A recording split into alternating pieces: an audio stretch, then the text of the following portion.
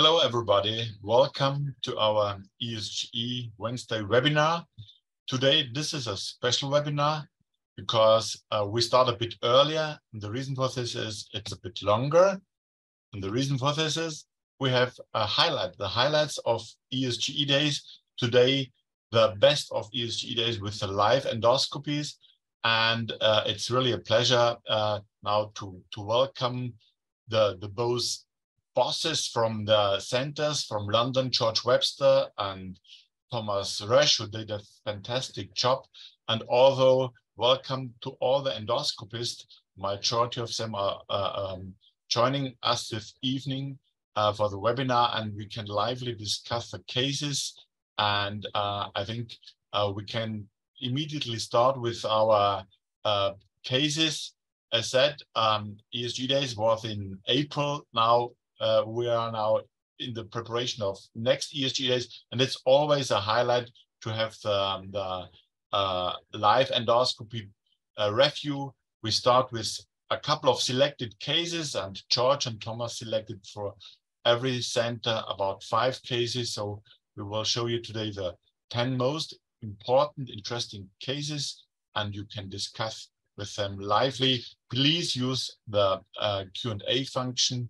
And Thomas, welcome. Thank you for supporting ESGE at the center. I mean, Hamburg is very famous as a ESGE or as a live endoscopy center with the Endo Club and other live events. And Hamburg did a fantastic job. And yeah, well, now the floor is Hamburg. Please start with your first case. Hi.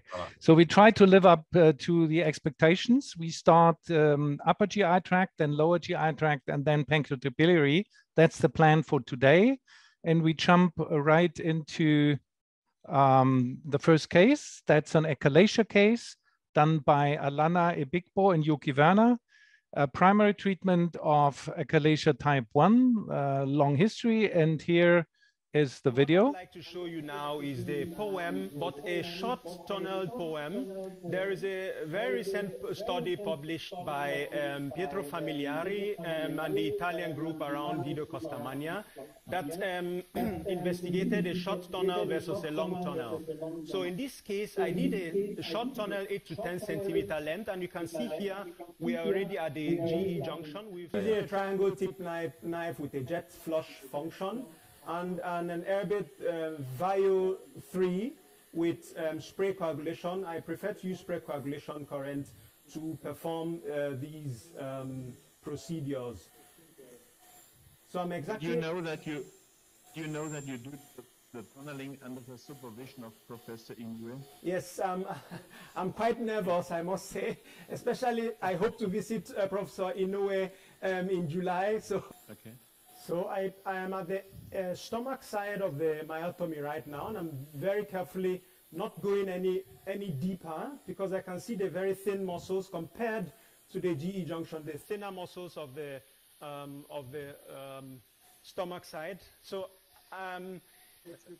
now just briefly show the GE junction here. It's nicely opened now. I'm quite happy with the distensibility of the balloon. The distensibility index pre-interventionally was 0.8. The distensibility index now is about 2.3, 2.4. Now you can switch to the endoflip, please. Endoflip? So now you can appreciate the opening, the increased distensibility of the balloon. Okay, that's a short summary of the case, and the poem is well established. There might be a few open questions. The first one is not even listed here. So I wonder whether Yuki has joined us in the meantime. And Yuki, can you give 2 bullet points what we need endoflip for, the distensibility balloon? Hi. Well, yeah, here we are. Hi, Yuki. The endoflip, we can do it during the sedated patients, and it can be have a prognostic marker for the clinical outcome of patients when we use it intra-procedural, for example, for the midterm. There are some studies for the midterm clinical outcome, for example. So we could say for the initial diagnosis, we still need high resolution manometry, but then for follow-up, maybe instead of X-ray, the endoflip could come into play and save the patients some of the unpleasant follow-up manometries. Is that true? Probably it will be in the future, yes. Yes. Alana, I listed a few things, what we know. POEM as good as Heller, better than balloon. Is reflux an issue? So what's your main area of concern for POEM for the years to come? Yeah, thank you. I think the major point for POEM is choosing the right patients for POEM. That's point number one. And point number two is providing the patients with enough information to have sufficient informed consent. In my opinion, and from the data which you showed, you and Yuki showed in the New England Journal study, POEM is as good as laparoscopic Hellas myotomy, and POEM is even better in achalasia type 3. I think this is clear. POEM is better than one session of pneumatic balloon dilatation, yes.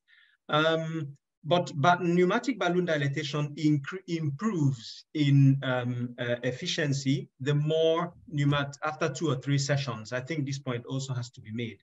The issue of reflux is very important, and the data shows that at the beginning, there is more reflux in POEM than in laparoscopic Hellas myotomy, but there are 2 points to be made here. Number one is it's usually grade A or grade B reflux, which is significantly more.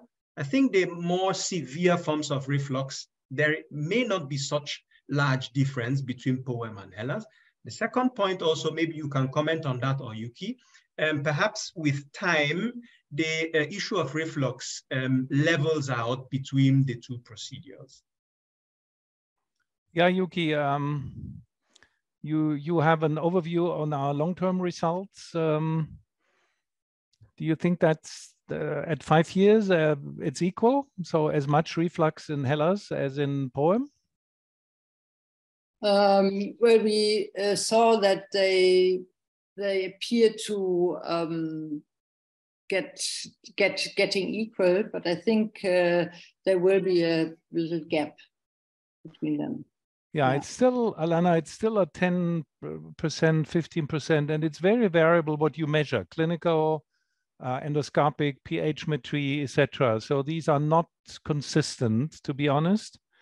But maybe picking up one statement of you, Alana, and asking Yuki, what's not the right patient for POEM? A mean question, so maybe I should give it to Alana. But maybe the two of you could, a brief comment, Yuki? Yeah, I think patients with very long-standing sigmoid achalasia might be difficult for POEM. Yes, exactly right. I agree. Although such patients are probably also difficult with all other procedures. Okay, Thomas, time is running, but maybe a last question to all of you. Who should perform POEM? I mean, we started, Inoue was training you, Thomas, you trained me, I trained Alana. In the meantime, everywhere is POEM obviously performed, though. Which centers? Is there a limit? How long does it take to learn POEM? Brief comment from the master, from Thomas. Oh, it's very simple. It's a classic elective procedure. It's a classic procedure for a high volume center. And the only thing which stands against it is politics. We had the patient organization of achalasia 2 weeks ago in our center, and we were asking this question: is it really a problem if you have an achalasia to go 400 kilometers to a specialized center? And the uniform answer was no. Okay. Well, so I think we have 8 minutes. I checked the watch, so we go on and save 1 minute. We're okay. right in time, and we continue with your second case, which was yes. a Barrett case. And Barrett, not Barrett again, but here it is. 6-year-old male with high grade by biopsy. That's sometimes uncertain whether that's really high grade or cancer. And this is not artificial intelligence. This is human intelligence measured. Okay. The right side is a very discrete lesion which was biopsied high grade, so I marked it. And now if we switch to endoscopy, actually we can't see it anymore because, you know, here there is an injection and everything, so, but we have done the marking. And during this short session, I would show a few principles. I already started. In the esophagus, we usually using the tunnel resection technique. So we circumcise around the lesion. Here you see the upper margin, and then the left side I already started. And then the plan is to go around on the other side. I started here. So the first dissection, I have to dissect all the way along alongside the markings. And then I meet the distal resection, which is here. Okay, I think you have seen all enough ESDs from start to end. Sometimes Endo Club should have been renamed ESD Club. What I want to focus on is that in the esophagus, our life has been made much easier with the tunnel method. And this is a very nice schematic drawing from Guido Schachschall, where you see you have the upper incision, the lower incision, and then you go along the sides. So you have the specimen, and then the thing we learned from POEM is to go underneath, form a tunnel with the endoscope, and then pull the specimen up that it doesn't fall down when we go on the sides and do like the 2 remaining bridges. And I think this has converted ESD from a terrible, bloody, messy procedure to something with some kind of overview in the past years. So this is then the final shot alongside from one side to the other. So we were assuming that this, on this side, the left side, this 2AC lesion was high-grade dysplasia. Actually, in a large specimen, it's not always easy to see where it actually was, but it was not cancer. So everything clear? Well, there's the ongoing discussion ESD versus EMR. We could spend the next 2 hours, especially if Helmut gets involved. But maybe my first question goes to Torsten. How do you stratify your patients? Do you still do EMR, and which lesions?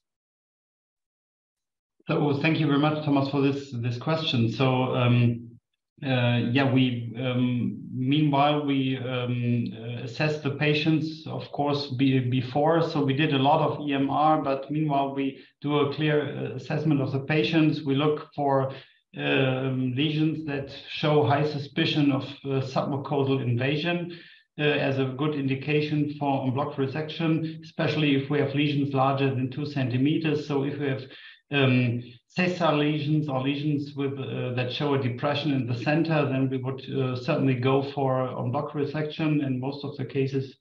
ESD if they are larger lesions, and all lesions that show clear malignancy and are larger than 2 centimeters are also a good indication for ESD. And of course, everything that has been previously treated with where we can expect a lot of scars. So maybe in the future there will be a tendency to go more for unblocked resection. However, for large resections with dysplasia, still EMR, piecemeal EMR is still a very good option. So is cancer the borderline, the cutoff, or? Submucosal invasive cancer and cancer. That's for sure, but we never know. Yeah, and cancer larger than maybe 2 centimeters that you can't get it on block. Yeah. I think we have guidelines from the ESGE and also from DGVS, and I think I can live with this guidelines if it's histology not proven cancer and it's low-grade dysplasia and the majority is upgraded after resection. So piecemeal EMR might be an option. There is definitely the risk for over treatment if you perform always ESD. On the other side, we show that it's quite difficult to discriminate or to differentiate a mucosal cancer from a submucosal cancer. And this is, I think, still a challenge as long as AI is not possible to help us here. Even experts have problems. So I realized that in Germany, more and more centers increase the numbers of ESD and are in favor of ESD on block resection. And yeah, for small lesions, smaller than 15 millimeter, I agree, the cap resection is still safe, fast, cheap, low CO2 footprint. But for the remaining lesions, larger one, I think ESD becomes more and more attractive. Okay, so EMR almost forbidden. That's an expected answer from you, Helmut. Allowed for low grade. I didn't say it. It's your interpretation. For low grade, it might be allowed, but this brings us to another issue. Of course, we leave that discussion. I can promise you we have a very interesting paper. It takes too much time. Very interesting paper to be submitted soon, so then we can resume the discussion. So. Yeah. Which ablation, maybe that's not a big discussion point because it's for larger areas RFA first. When is treatment finished? Positive biopsy because we want to eradicate everything. Positive biopsy with a normal endoscopy for Barrett. Yeah, maybe we have to change. Usually our aim was in the last decade to eradicate everything, every intestinal metaplasia that we can find, even those that are only shown on biopsy, even though endoscopic impression was no Barretts anymore. But if we see or look across the border into the Netherlands, we hear that maybe less is more. So maybe we should overthink what we are doing right now and should not ablate everything and maybe survey some patients, but we should also stop surveillance at a certain point. But there will be some studies coming from the Netherlands that may answer this in the future. So I realize that less is more doesn't apply to ESD versus EMR, but anyway, last question to Alana.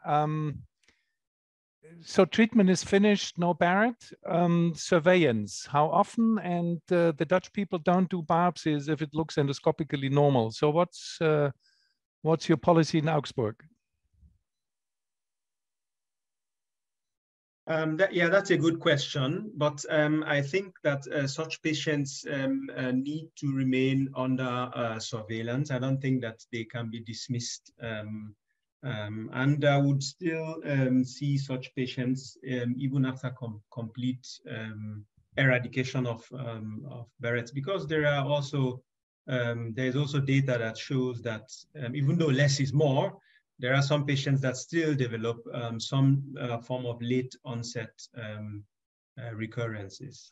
Yeah, absolutely. I agree. Our record holder is 16 years with high grade after many, many normal surveillances. But I think time is up.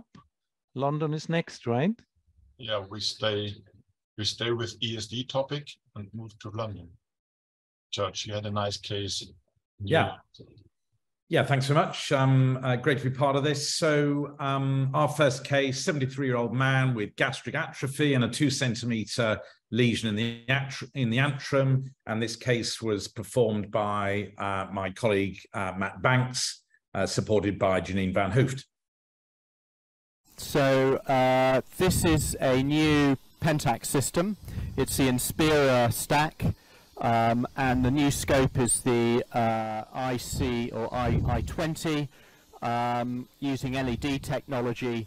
The image is just really very bright. It's absolutely beautiful. But the first aspect that really strikes you is you can see the sort of gobbledygook impression within the antrum here. I've already marked the lesion. I'll talk to you about that in a second. And you can see areas of pallor, areas where it's slightly raised, and you can see a demarcation line where it's normal here, and if you just see it starts to become paler. I'm going to put eye scan on straight away, and you can see these darker patches of intestinal metaplasia and the paler patches of atrophy. And it's really very clear to see here, isn't it? Inject. So I'm cutting away from my field of vision. I can switch and then cut towards my field of vision, which is actually probably better. Okay. This cut is where things go wrong, because you don't know how deep you're cutting, so you just try and take it as superficially as possible, and you don't want to cut any of the deeper vessels either. No, because I think that's one of the problems in the stomach. It's well vascularized. That's about right.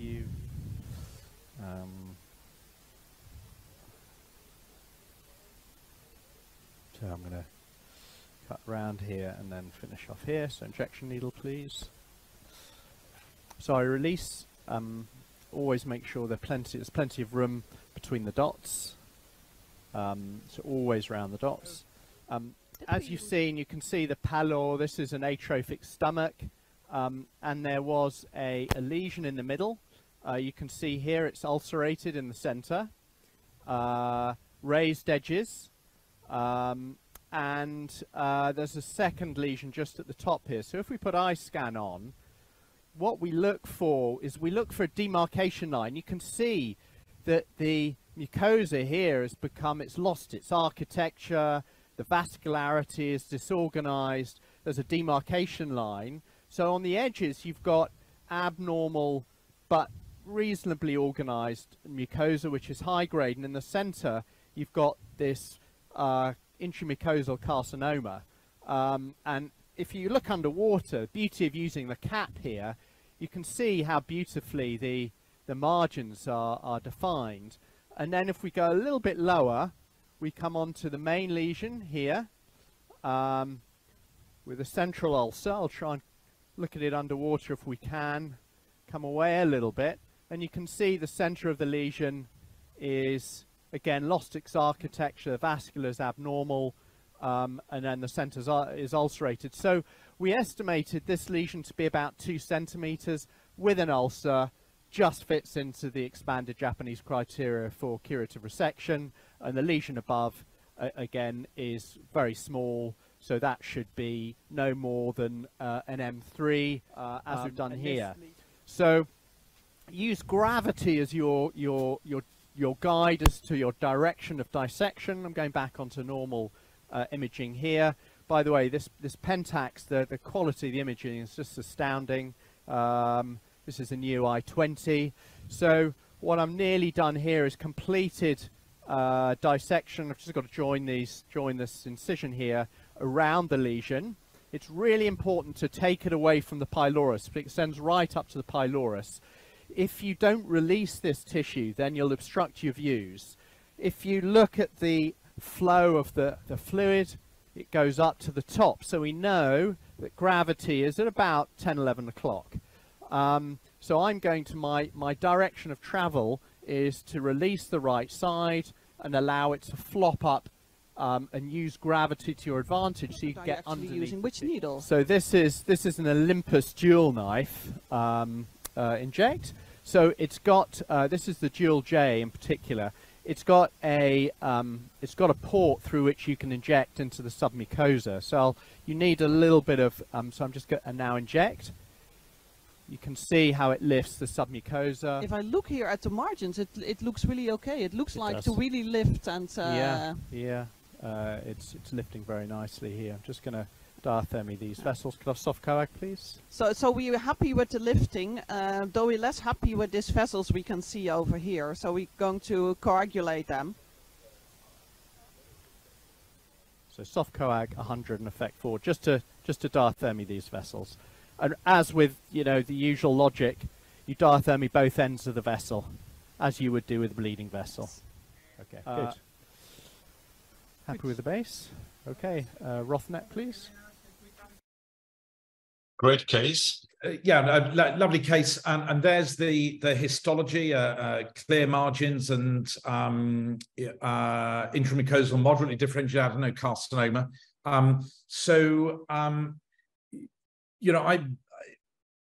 I don't do these procedures. Matt, you're a real expert, and there are others on the panel who are real experts. It seems to me that we could talk all day about the brilliance of ESD in removing this lesion. The thing that concerns me, and I think is probably backed up by the data, is that these lesions are missed by general endoscopists in day-to-day practice. And Matt, maybe you first. How do we avoid that? How do these cases get diagnosed such that they can come to you and Alana and Helmut and others and be resected endoscopically? I think the first, thank you, George, and panel for inviting me, Thomas, Helmut. You've got to remember that these glandular carcinomas nearly always, 99.9%, occur in the context of chronic atrophic gastritis.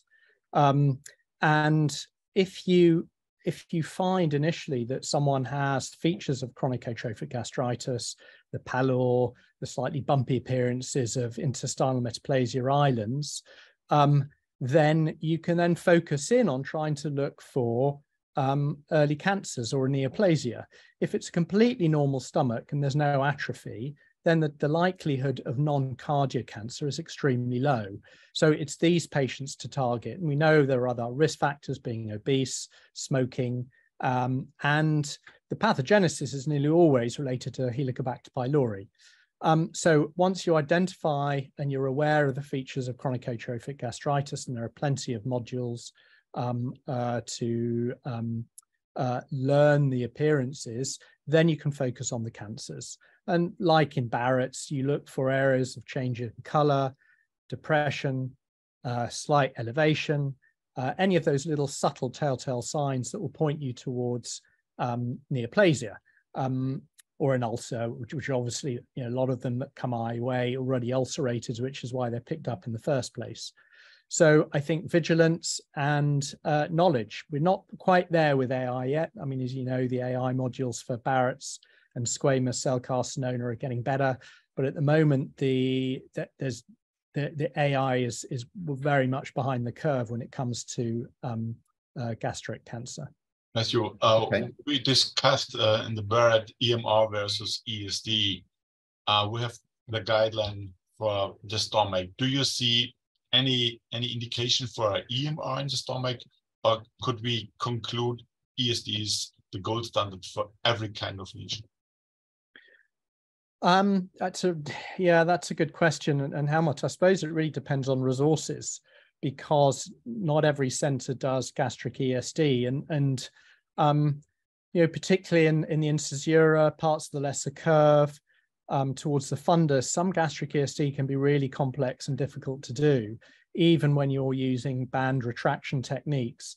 So I think you know, you're probably aware that the UK guidelines suggest anything smaller than 10 millimeters, if it's not ulcerated, can very safely and effectively be resected by an EMR, providing it's high grade.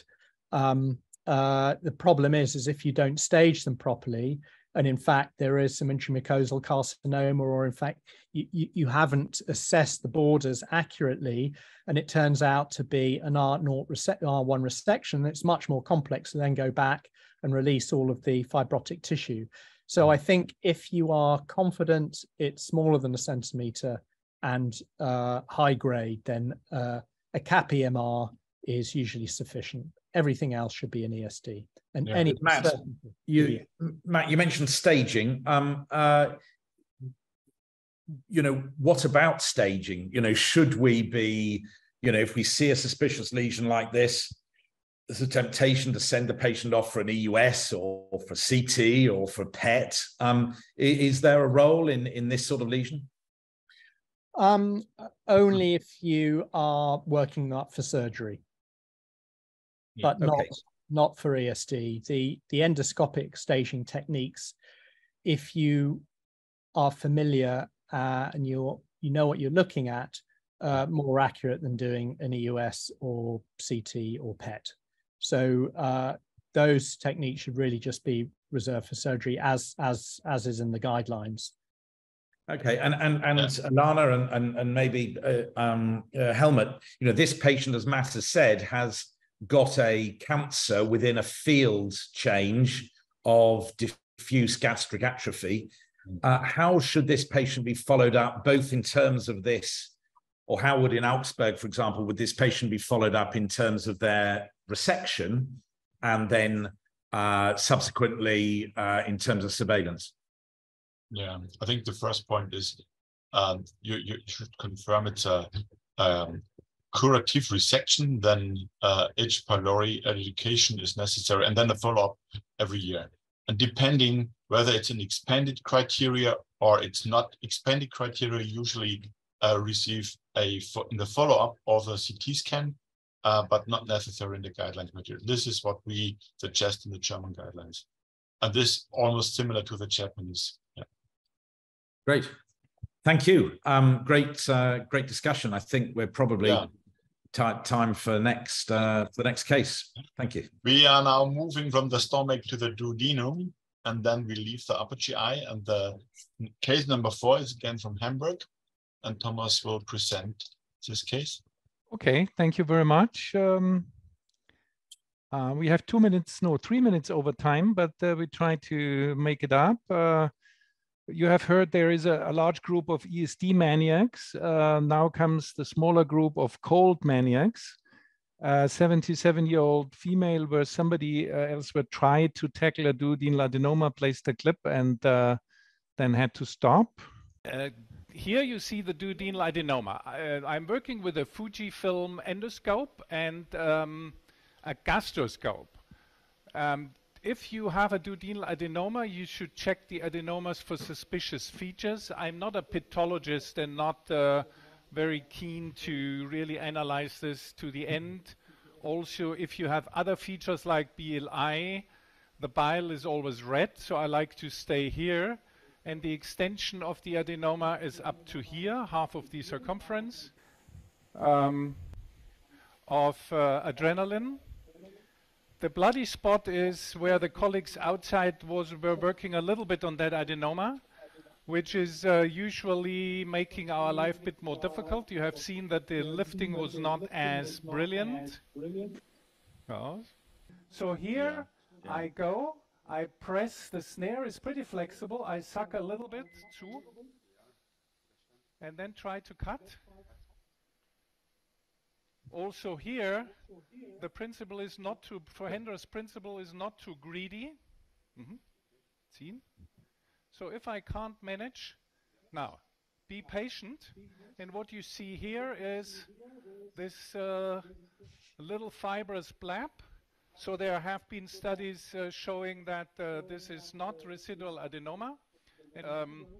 Here you see it looks a bit more messy than with hot initially, but at the end I hope I can show you that it looks nicely at the end. This is the fibrous part.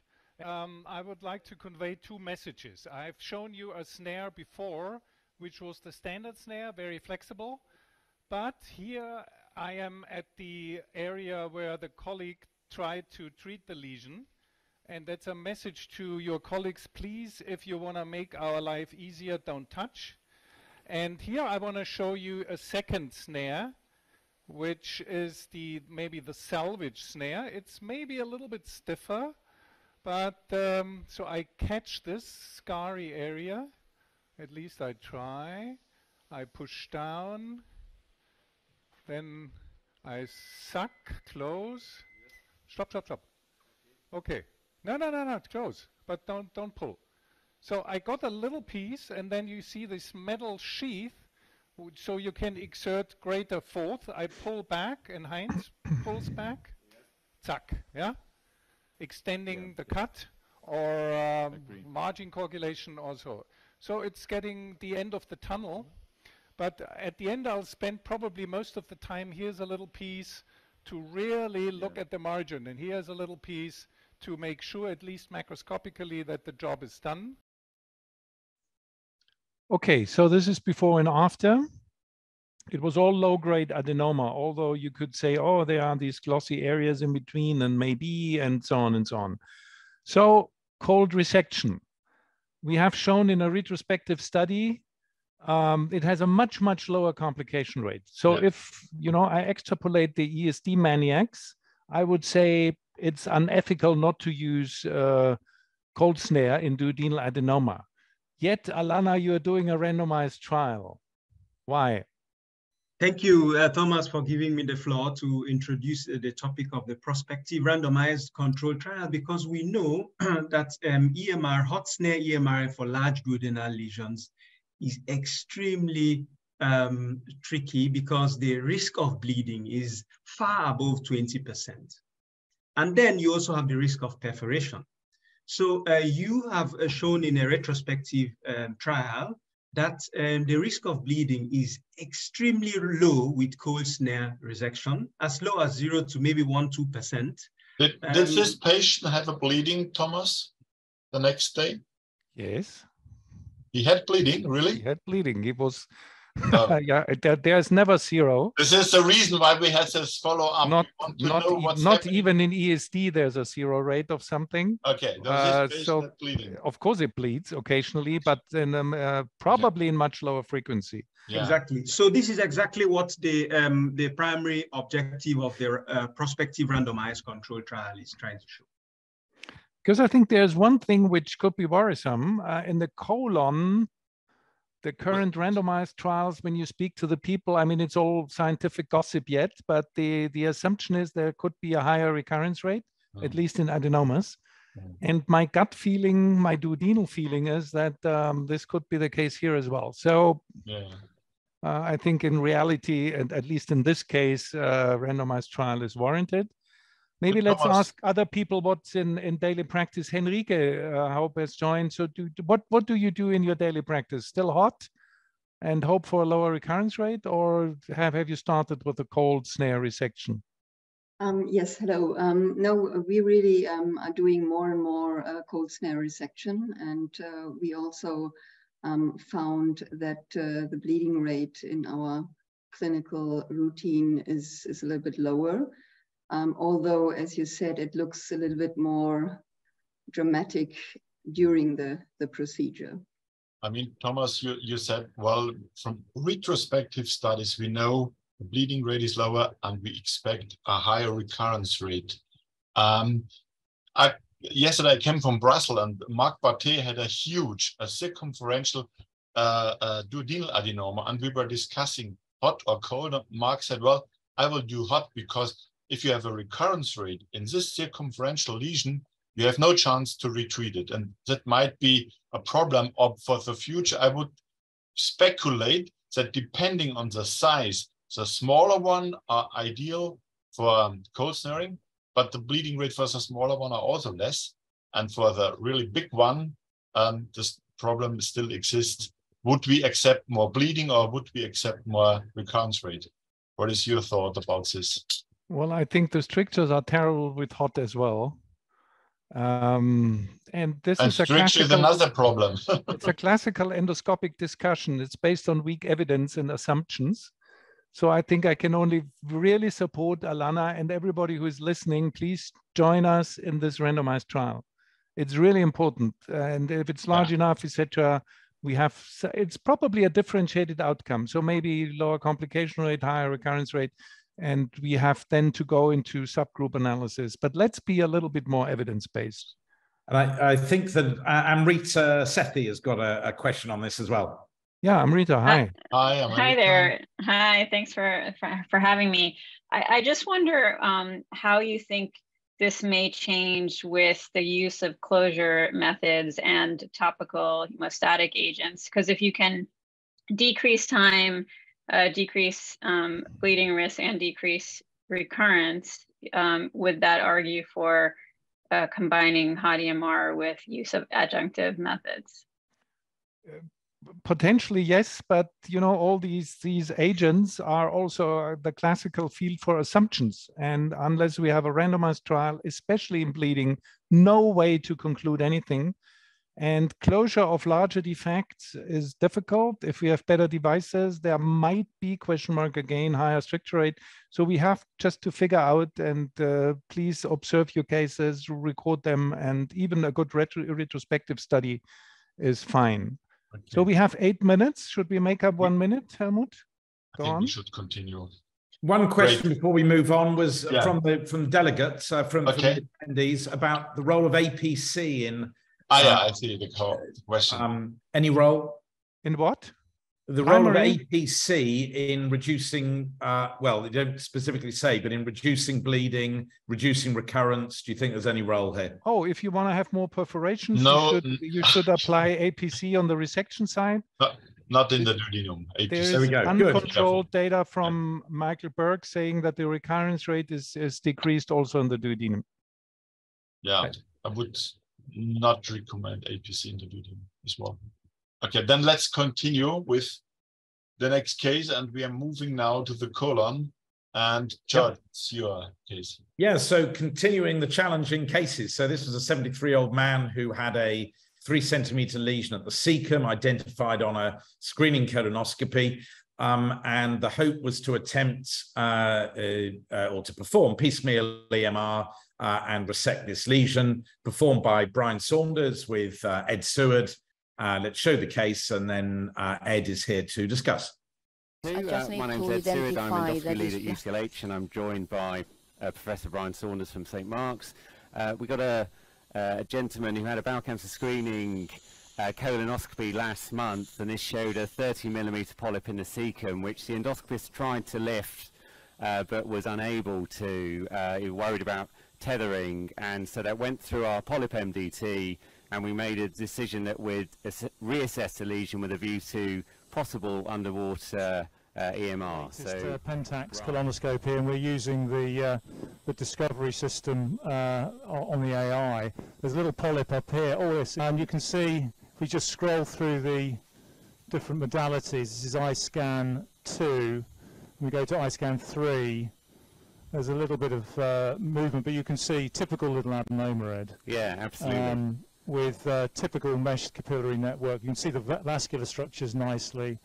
So this is going to be just a simple cold snare to remove it. We've got a much bigger lesion coming back here from the cecum, but he's actually got an anal stenosis, so it was a bit tricky getting the cap through the anal canal. So we decided not to use the cap. But this is the main lesion. Quite subtle. G-type LSL, there's no prominent nodule. At first sight appears very benign. I'm going to just go up the iScan modalities, and you can see this would be a nice type 2 JNet 2A lesion.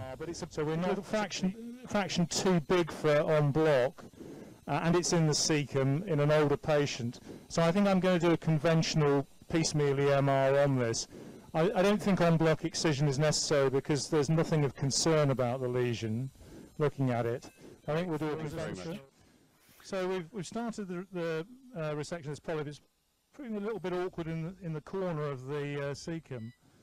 So we've just taken it off a little bit at a time. We've tried them in different positions, and whatever position we go into, gravity is not terribly favourable. Just take that bit stuck down just at this point here. Didn't lift quite so well. So we've just changed over to a smaller snare. You're not stupid. So it's interesting, even in the left lateral position, it's still on the wrong side. So let's try him over on his right again. So just and this is a real-world situation, isn't it, where the you do have to go through the options. I mean, certainly using a cold snare, which is nice and stiff, open, can sometimes be a good way of managing a polyp base that you're really struggling to clear. So basically, one always tries to start at one point and work sequentially across the lesion, but here it's been tricky for a number of reasons. A spasm, the access is poor. So I've basically just tried to, where there's where we have good lift, take that and then move across the lesion. But it looks very stuck down just at this point in the center, which is tricky. Moderators, and let's break for 15 minutes and then we'll come back. Bye-bye. Okay, you know, all of us in our practice, or including when we're doing live endoscopy, want to do beautiful, perfect procedures that turn out wonderfully. You know, actually, some of the best learning comes from when that is not possible. And clearly, this was a really challenging case. Ed, you were, you know, involved in the case. You know, clearly very challenging. A couple of questions really. What's the next step for this patient? We know the histology that was taken was all low-grade dysplasia, but you know, a complete resection wasn't possible. What's the next step, and what have you learned from this procedure, and what would you teach others in terms of assessment and what to do in the situation of things not going 100% to plan? Thank you, George, and thanks to the panel for inviting me along today. Yeah, I think this case raises a couple of interesting points. We have a way of assessing the relative difficulty of polyp removal with the SMAS score. So size of the polyp, the morphology, what's it look like, the access, how easy is it to get onto the polyp, and the site, whether it's right or left colon. And this polyp scored pretty highly across those four categories. So this was always going to have the potential for being a challenging lesion. But what it teaches you really is that attached to the polyp is a patient. And in this particular case, it was done under conscious sedation. So patient was actually quite uncomfortable throughout the procedure. So that was a struggle. Access was difficult. The scope kept on falling back. And so maintaining the endoscopic position was challenging. And the lesion, whether it was due to the prior instrumentation or whether it was just due to fibrosis, as a polyp moves back and forth in the fecal stream, it can develop fibrosis. It had become stuck down and tethered. So removing it, all our plans to either try underwater EMR or ideally en bloc resection all went to nothing. So in terms of what we do as the next option, number one, it's propofol, so that then stops becoming a concern, and that should help with access. Number two, we've then got two options, either an underwater EMR or endorotor. And actually, we've decided to go for endorotor in this particular case because it's a low profile polyp. Mm-hmm. So we're not dealing with a big lump of polyp that would take all day to chisel away with the endorotor. So in his particular case, we will at least try the endorotor. But I think underwater EMR is also a perfectly acceptable answer, and particularly when there's been prior instrumentation. The reason we didn't end up going for underwater EMR in the first case is just because it's a cecal lesion and there's always an anxiety about causing a perforation. And you've got to balance risk and benefit. That's the problem. Yeah. Okay, and Helmut, would you know, clearly it's always easier when one is observing. You know, we focus a lot in endoscopy about when to proceed with a procedure, but any advice you would give to the endoscopists who are watching on when to stop and how to stop? Because it's very difficult when one has embarked on a resection like this to say, okay, now we pull away and do something different. And in your practice, what would you do differently coming across the difficulties that we saw? Yeah, thank you for this difficult question. I mean, this is daily life.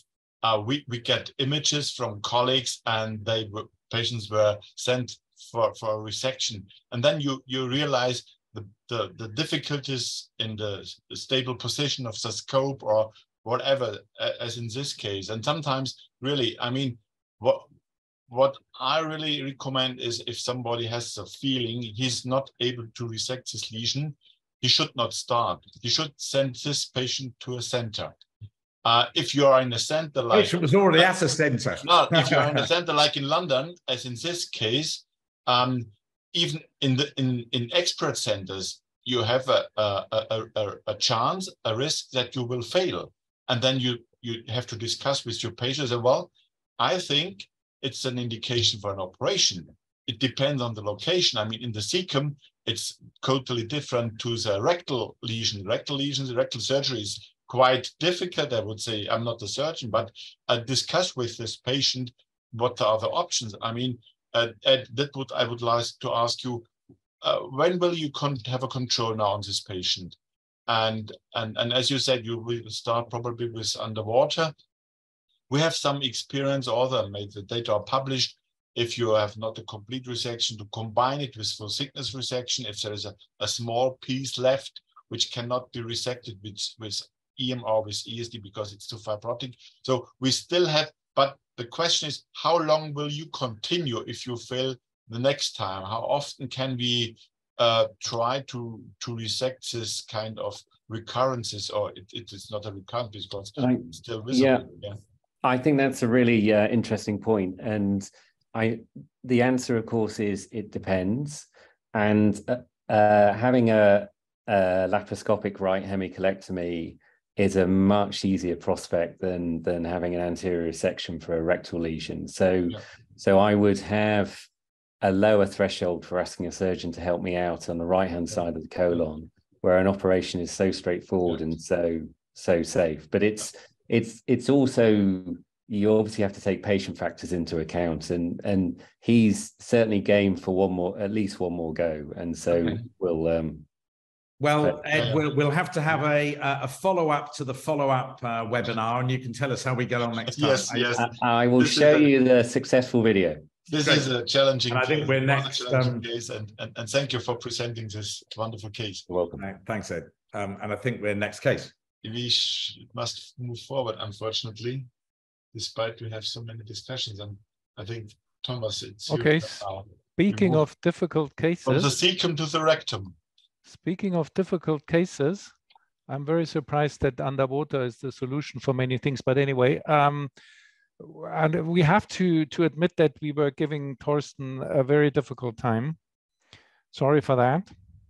With a recurrent rectal adenoma, low grade, where the primary ERCP was already complicated with some kind of clinical perforation not seen on CT.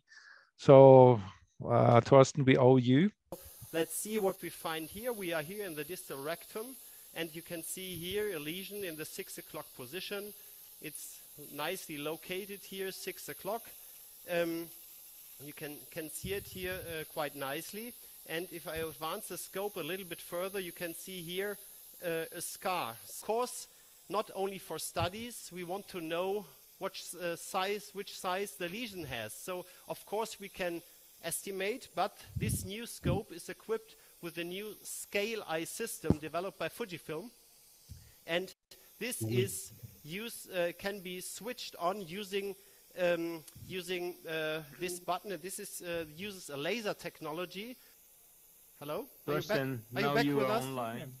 So meanwhile, we can see you. We managed to do a circumferential incision, but we had to deal with a couple of very heavy bleedings. Ausfahren bitte? Okay. And then below the lesion to make it now easier to get below the lesion. Okay. We just wanted to show you what we did in the meantime with this very difficult ESD. We had to face a lot of bleeding and a very scarred submucosa without any visible layer. But in the end, we decided to apply a little bit of traction. So as you can see here, we have put a clip here with a rubber band and the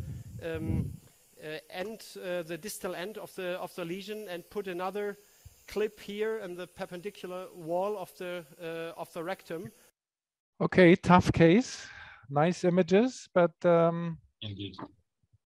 At the end, I think ESD is one option, but we are not going about, it was a low-grade adenoma. We are not going about oncologic aspects. It's about recurrence. And we have ESD maniacs, cold maniacs. Anybody here who is a full thickness maniac? Thorsten? So I'm very much a fan of the full thickness resection system that has been introduced several years ago. However, in this particular case, I think it would not be ideal to treat this lesion because it was too big, and because of all the scarring around, I would be in doubt if we could have pulled in the entire lesion in this cap. So maybe hybrid technique with EMR and full thickness in the center would have been an option. However,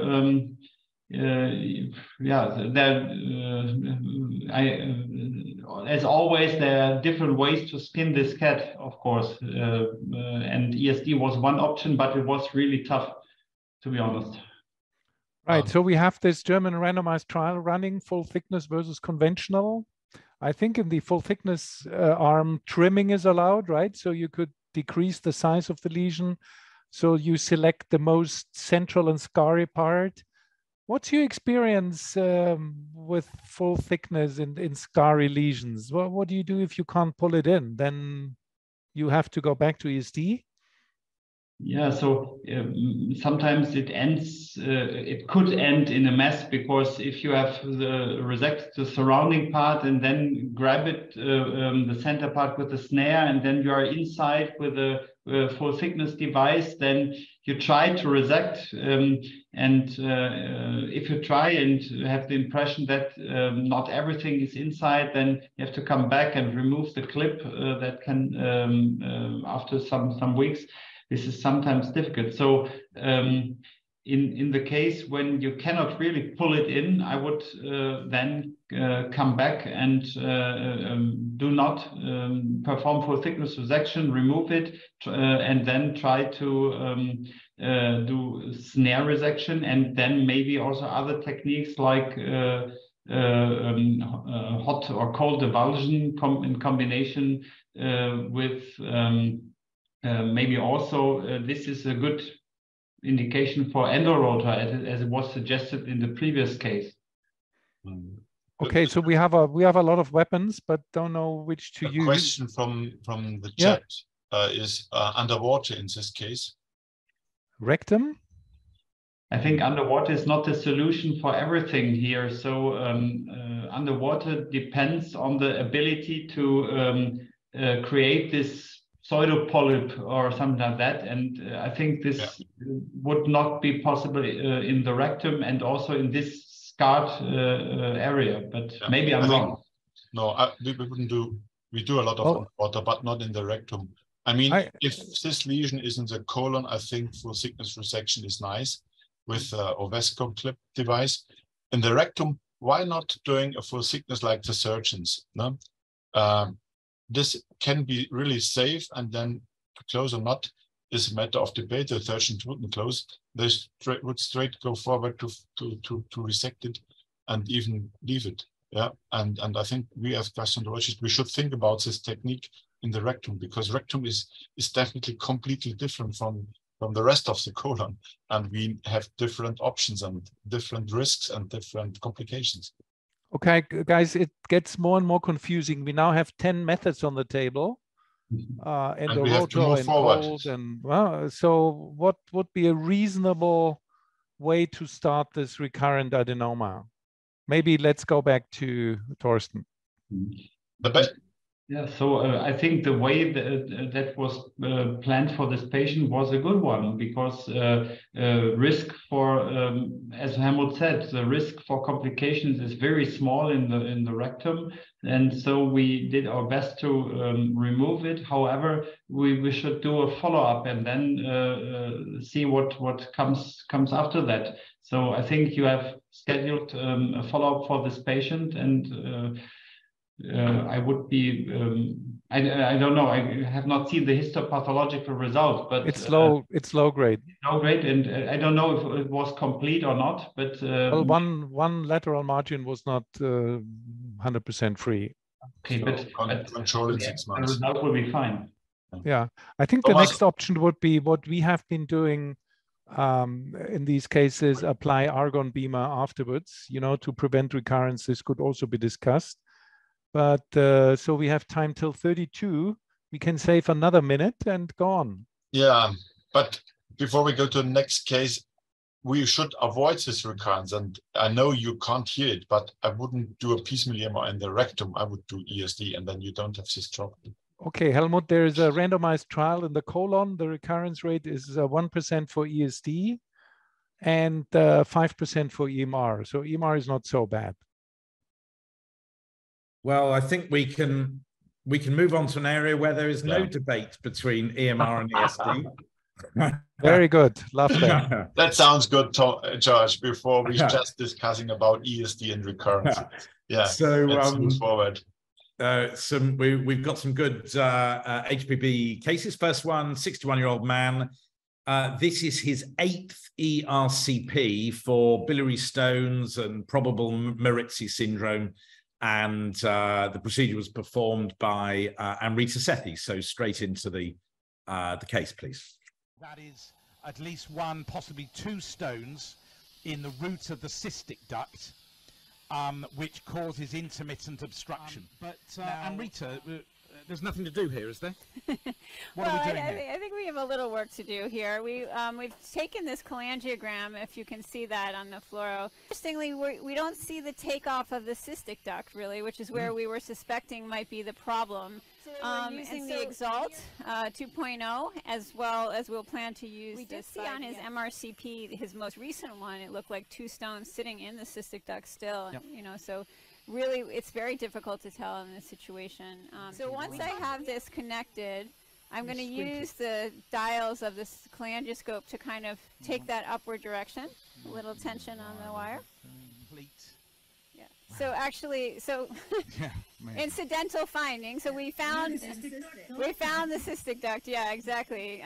Talk about direct visualization of the cystic duct. It's a very low insertion. It's a very low insertion. It's probably why we weren't filling it with contrast. Would you say that a real challenge here is going to be getting into position in that very low inserting cystic duct and getting the electrohydraulic lithotripsy probe out? Absolutely. In a very angulated position. This will be epithelium, it really doesn't look abnormal. So I don't think Amrita is ever going to return because we had presented a nice straightforward Barretts syndrome case here, but in fact it's quite clear that this patient's cystic duct comes off about less than a 5, maybe 10 millimeters above the papilla.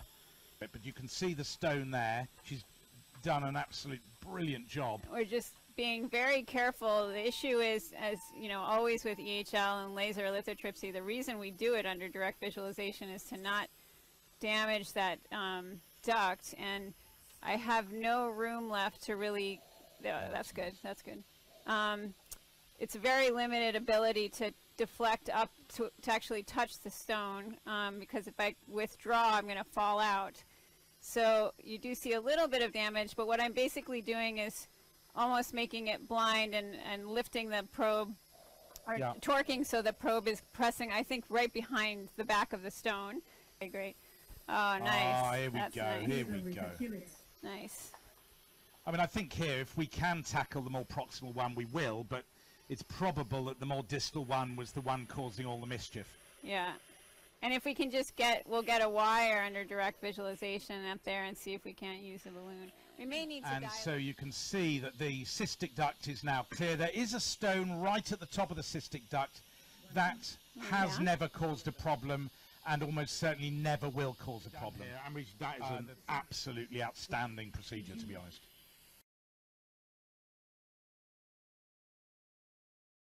Yeah, okay, so great case, Amrita. I hope you've recovered from it.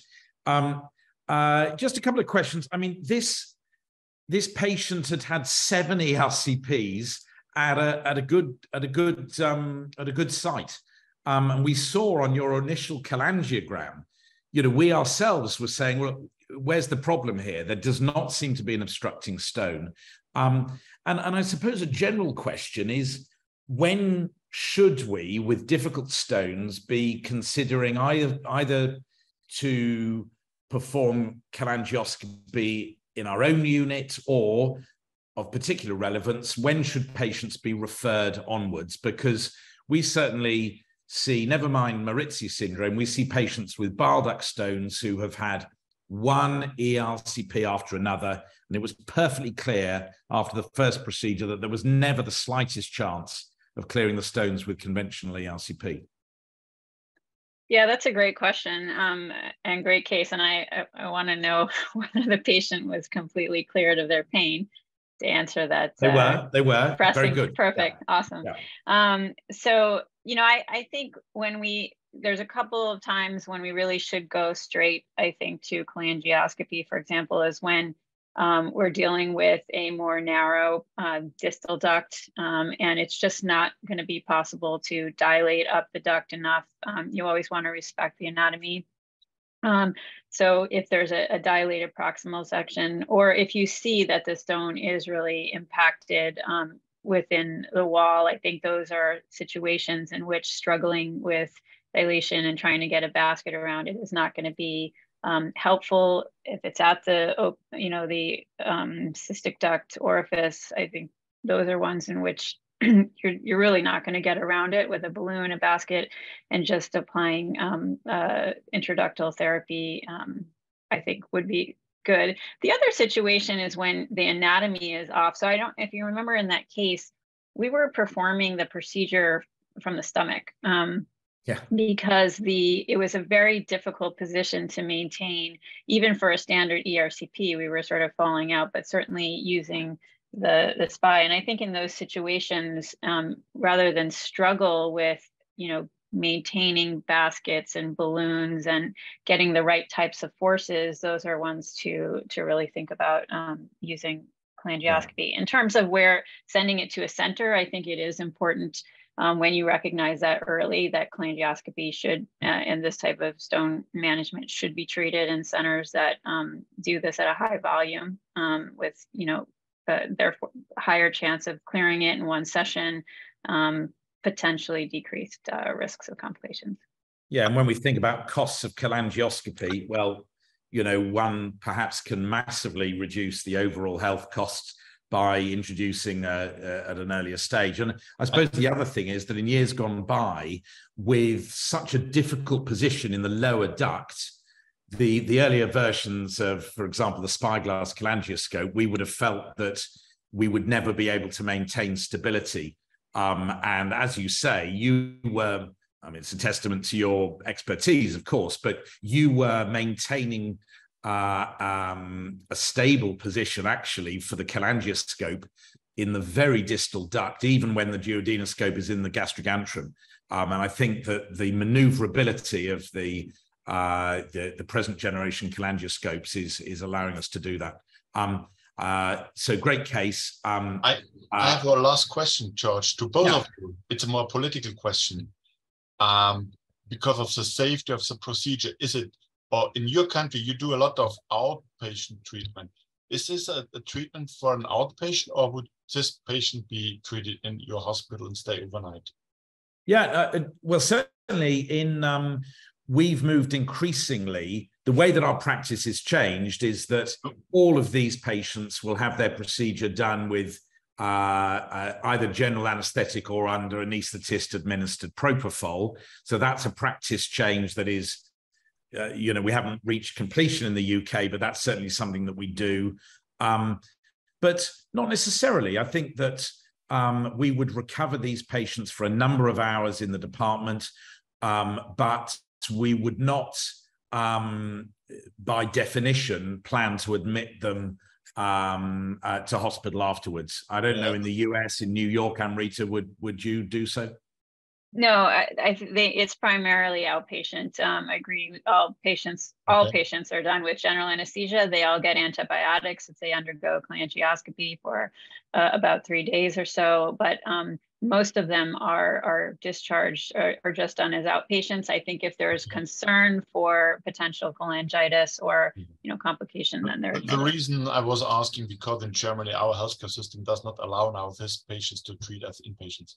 So we have to change our policy, and we can learn from UK and from US, obviously. Okay. So thank you both. And then let's great, thanks, Amrit, and then case from Hamburg. Yeah, Thomas, you're back. Okay. ERCP case. ERCP case. We have a special disease, primary sclerosing cholangitis, which is or should mainly be done in centers. And Henrike Lenzen from Hanover did this case, a 33-year-old male, repeated dilatation. And let's go to the short video. On the imaging, with the yellow circle, there is a high-grade stricture of the left hepatic duct with a pre-stenotic dilatation. And here you can see the common bile duct, which is a little bit enlarged and a little distal narrowing. You can see the cystic duct, and we already cannulated the left hepatic duct, which was a little bit difficult, but without really giving contrast, we were able to cannulate the duct. We have a pressure of 12 atm, atmospheric pressure, and we keep the balloon now in place, and I'll ask Maren to gently increase the pressure. Now you can see nicely.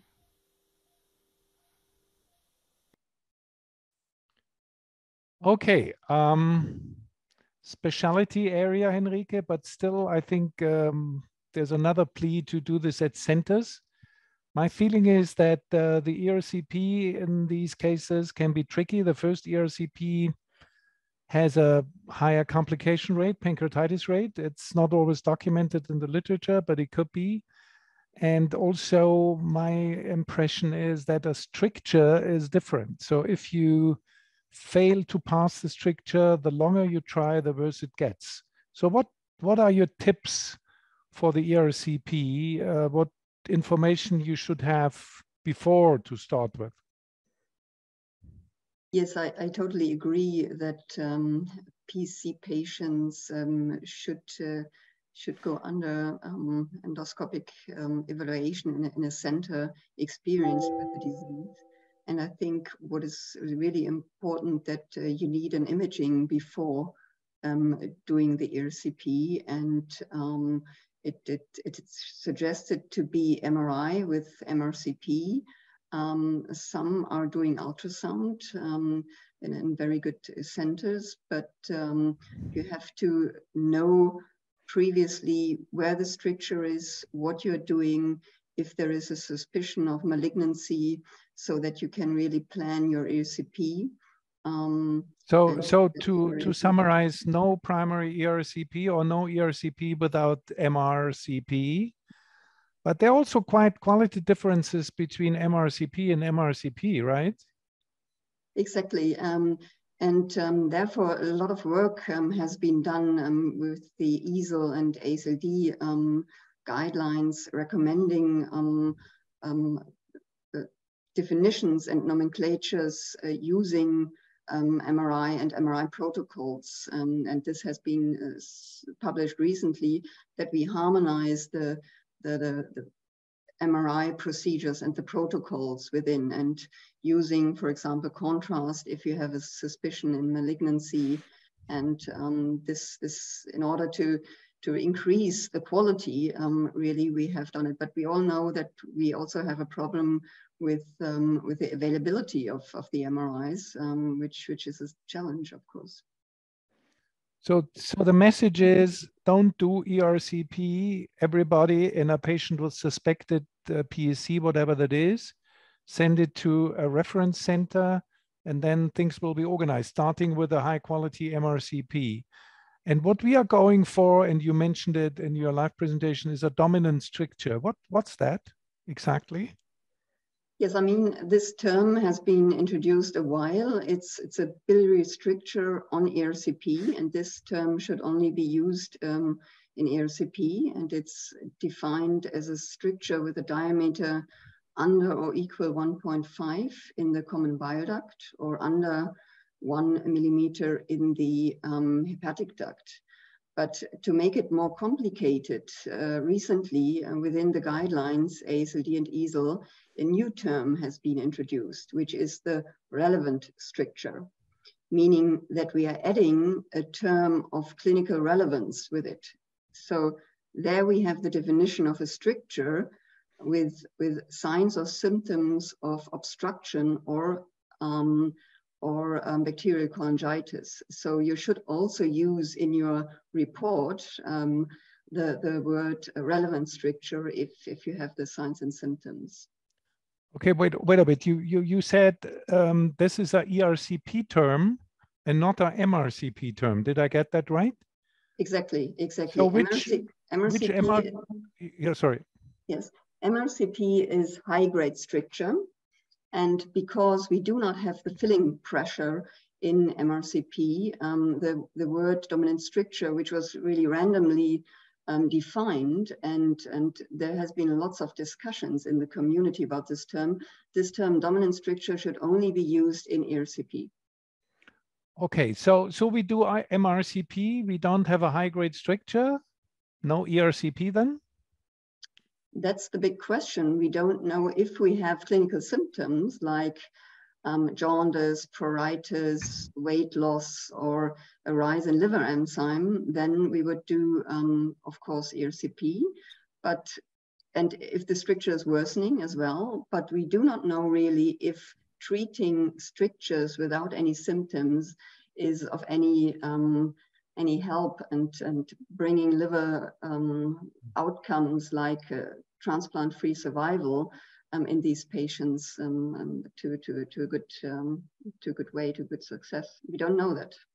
Okay, but getting back to that point, if you have a MRCP without a dominant stricture or high-grade stricture, you wouldn't do an ERCP, or if the patient is sick and jaundiced, you give it a try and don't believe MRCP? Yes, I mean, it's an individual case basis. If the stricture is, for example, in the extrahepatic bile duct, I think there are good data in doing ECP. If it's purely intrahepatic, we don't know if there is a benefit. But of course, if there is a clinical symptom, we would do ERCP, and we were in the last years a little bit more progressive in doing ERCPs. Okay, maybe one point, because we have 1 minute left. A question to George. Surveillance for malignancy, lost metal, cholangioscopy, what do you do? Yeah, I mean, great question. We know these patients have such a worryingly high risk of cholangiocarcinoma. We follow them with imaging, usually on an annual MLCP and with CA 19.9, with all the reservations about CA 19.9. I don't think anybody follows an endoscopic surveillance program, but I do wonder whether over the next 10, 15 years, whether we'll change that. We know that the other disease that these patients have is colitis. We know that they have an enhanced malignant risk, and they have, these patients with PSC and colitis have annual colonoscopies to look for mucosal lesions. We are increasingly confident about performing safe cholangioscopy. The imaging is getting better. We aren't there yet, but will we in years to come find that there is an organized program for cholangioscopic surveillance? We're not there, but I do think that it is something we really should be looking at over the next few years. Okay, it's a nice summary, and 10, 15 years is a good period for a long-term study. I agree. So yes, okay. Thank you, Thomas, for this great cases from Hamburg, and now we move for the last time to London with the last two cases. Great. We're a bit out of time, but I think Thomas, take your time. No, we're not going to take our time. We're going to talk about an 87-year-old man with biopsy-proven gallbladder cancer and hilar stricturing. Prior to his pathological diagnosis, he had plastic stents put in, and we were proceeding in this case to bilateral uncovered mesh metal stents. There were 2 plastic endoprotheses placed, which were actually really effective as his jaundice subsided. But now we want to go for long-term treatment. So today we're going to place metal stent. That's the aim. Ordinarily need or expect to use the cholangioscope to get into the duct, but it's a great tool to have. We're using the Pentax DEC duodenoscope, which has a detachable single-use cap. This is where the lesion is, obstructing and separating both the left and the right ducts. Okay, so we've got wires in the left and the right, but we are just going to delineate that a bit. So let's inject some contrast. Screen, please. There we go. So we're showing quite nicely where these strictures are. And this is quite, you know, have to do really Screen, teamwork, that your nurse is pushing in the wire. And in the meantime, we're taking out the endoscope. Quite That's stable. very good. And as you can see, we choose 2 different type of wires, so we can differentiate between the left and the right. Okay, good. And now, stent selection. We've elected to place uncovered mesh metal stents here. We can't place fully covered because we're across the liver hilum. And we're going to use here the Cook Zilver stents, 10 centimeter by 10 millimeter. The advantage of this stent, one of the advantages, is that it has a 6 French delivery system. What that means is that hopefully we can insert both delivery systems at the same time through the working channel of the duodenoscope, and therefore deploy at the same time, and avoid the issue of having one stent deployed and then not being able to pass the other stents beside it.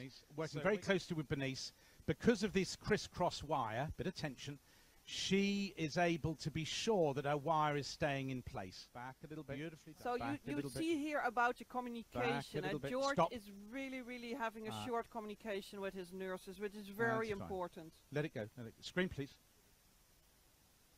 Okay. Very good. So now, we're ready to deploy now. Important point, these stents are said not to foreshorten, but they're not resheathable. We're going to start deploying, but the most important thing is that I am across the liver hilum. I want to bring them out into the duodenum, but if these stents are not quite long enough, it's not the end of the world because we could overlap.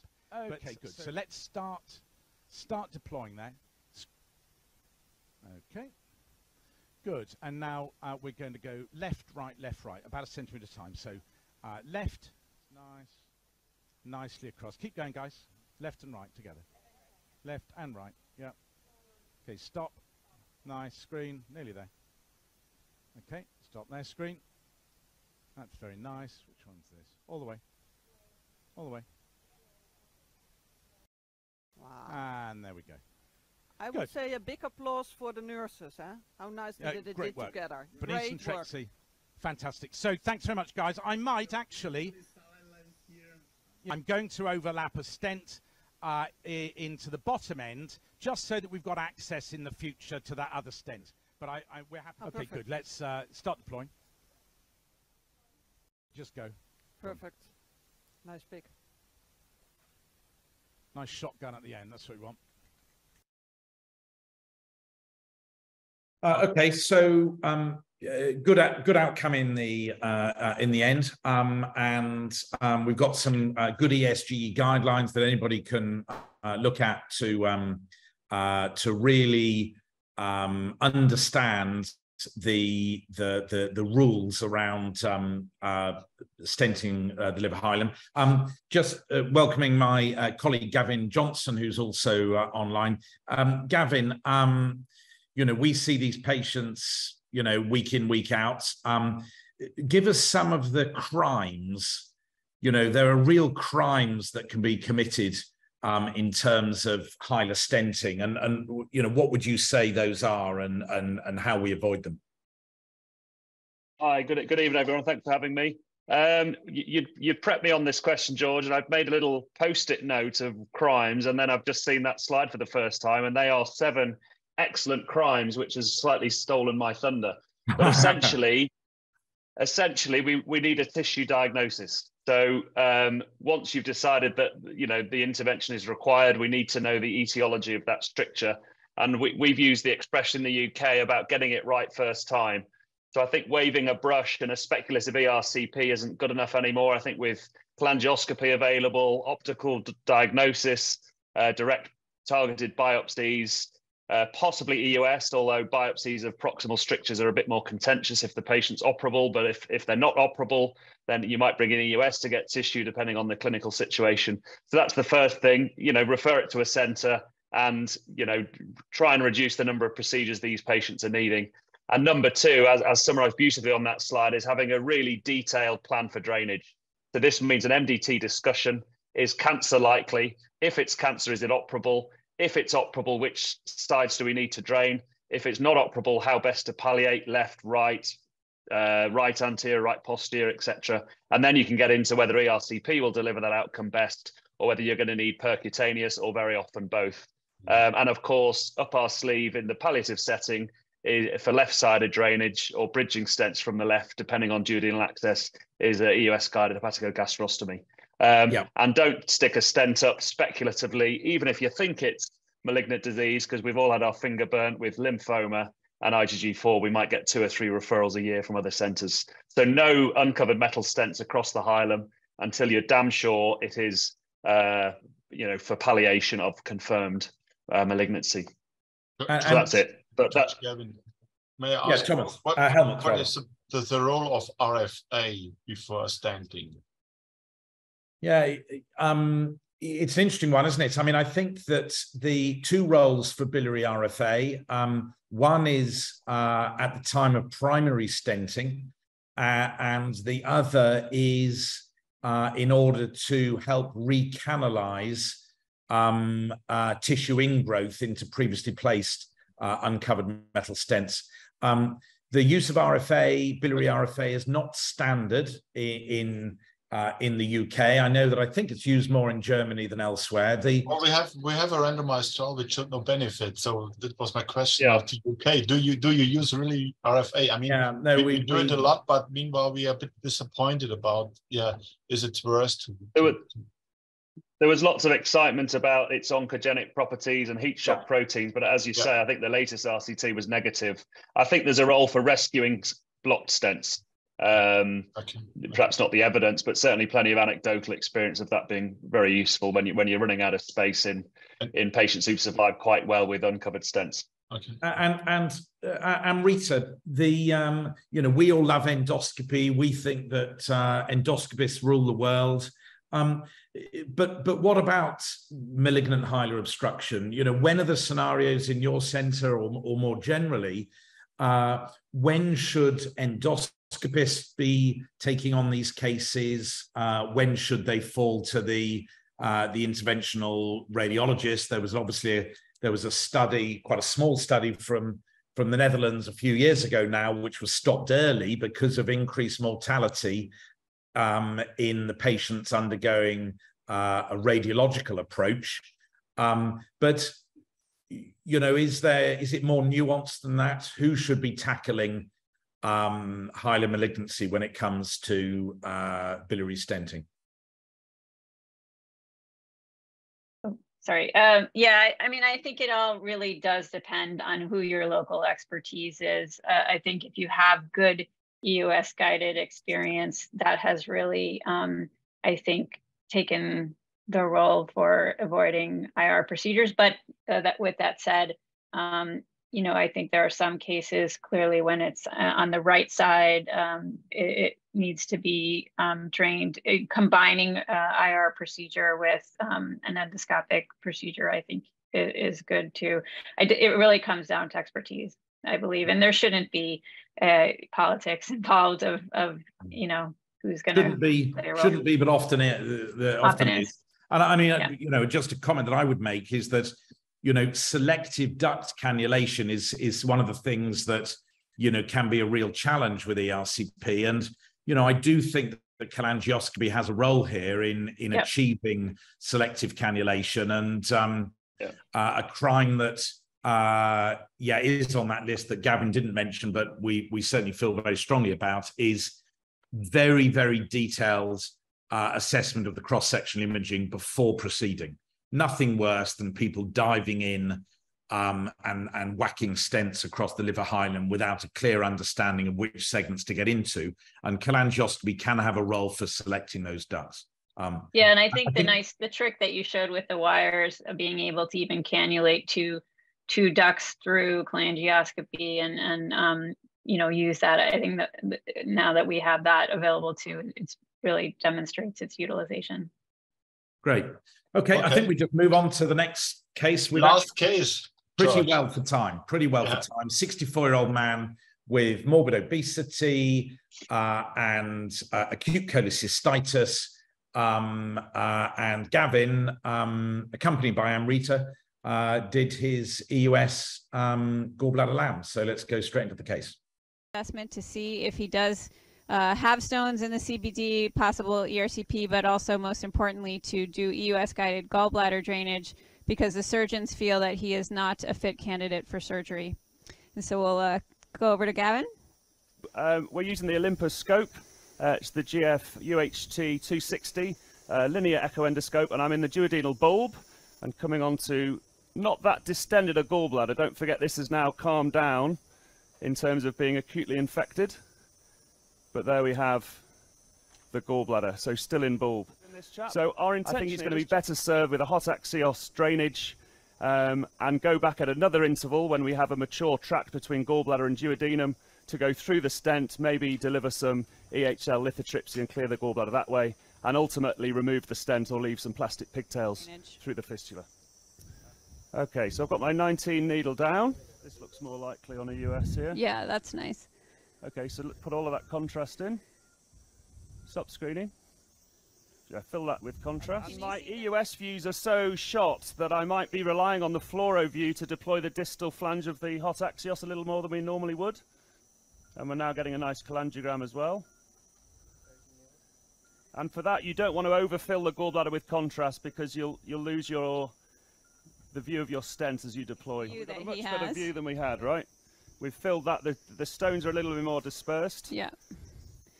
And you can also see that the gallbladder is closer to the duodenal wall, which is something we want to think about in terms of the size of the stents. This is a 15 millimeter by 10. Flash, and this is where we see the trajectory of my stent.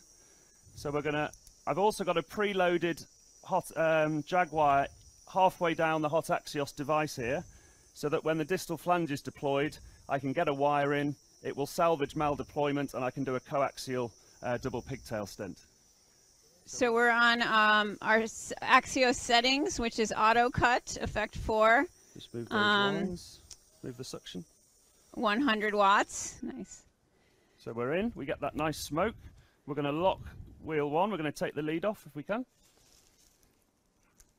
And I'm going to deploy the distal flange. We can check by fluoro very quickly. Screen. You can see the catheter is nicely all the way inside the gallbladder. And there we see the flange on EUS as well. Yep. That's a nice view. And now we're coming back. We're going to take the catheter just touching and changing the shape of the distal flange here. At this point, I'm going to pass my jag wire. There we are, bit of wire in. So our coaxial pigtail will be ready to go. And now final stages. Again, that's locked. And a triple maneuver of deploying.